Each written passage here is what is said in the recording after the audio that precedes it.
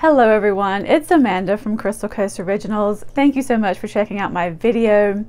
The video you guys are going to see today is a swipe and spin, and I did something a little bit different. I actually alternated the colors.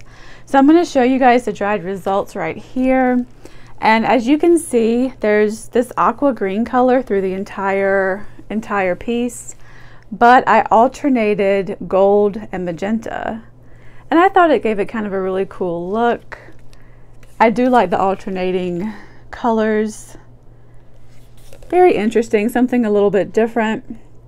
This is on a 10 by 20 inch canvas. And as usual, the formula as well as the colors that I use will be listed in the description box. So please don't forget to check that out.